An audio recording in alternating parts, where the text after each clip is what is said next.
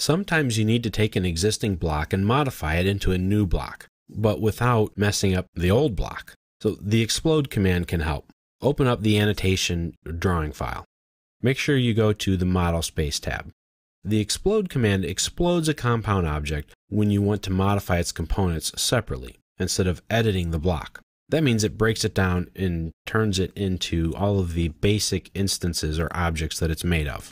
So if we copy one of these chair blocks, we'll put it anywhere on our file.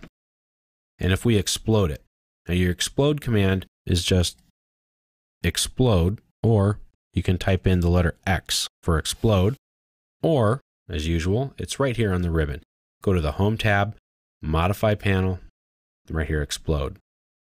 Pick the object, press Enter, and there you go. These blocks are still intact.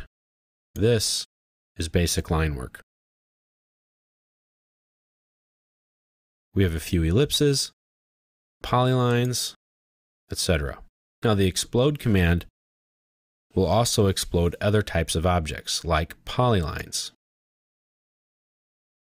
It will break them up into their basic objects, like in this case a line and an arc. This polyline was only one type of item, but it turns it into an arc. You can also explode multi-line text, and that will turn those into single-line text. There are instances when you may want to do this, but typically you're not going to. Now that we have this chair exploded, we can make some minor changes.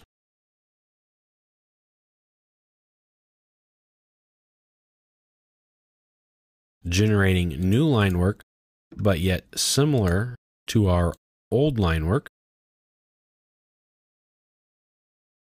Doing a lot of the work for us already, so that we only had to make a few modifications. And now we can make a new block. We can call it Chair 2. Pick our insertion point. Pick our objects. And there we go. And now when we go to insert a chair, we have two options. We have chair and we have Air 2. I mistyped in the name. That's fine. If you do create a block and give it the wrong name, let me show you a trick. Use the rename command. Go to the blocks. Here's Air 2. Puts the name here. That's the current name. And give it a new name. Chair-2. There you go. Everything else is the same. It's a block, and it's called Chair-2. There you go. So that's why you would want to explode something like a block. Now let's look at something else. Let's open up the attributed block example.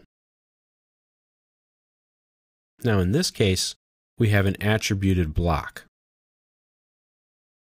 What happens if we explode it?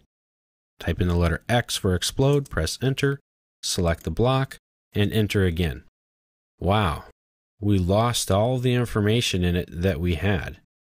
And it's now an attribute again, but when you double click it, these are the fields you get, just like when you created the attributes.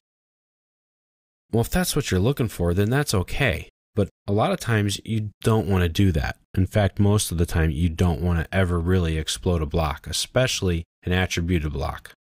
Now let's undo everything. I want to show you something. All of these attributes have text put into them. Let's put in something special too. Change a couple of them. Something special.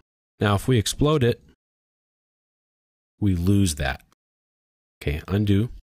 I want to show you a different command.